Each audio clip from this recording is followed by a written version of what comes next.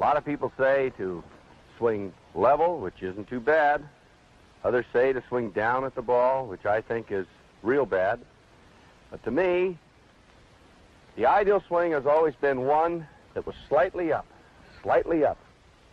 The reason I say that is because the pitcher throwing the ball to the plate into the strike zone is delivering the ball at somewhere from 4 to 8 degrees of angle. I think it makes sense to think that if you swing in the opposite plane in which the ball is being pitched from, that your chances of making contact are much greater.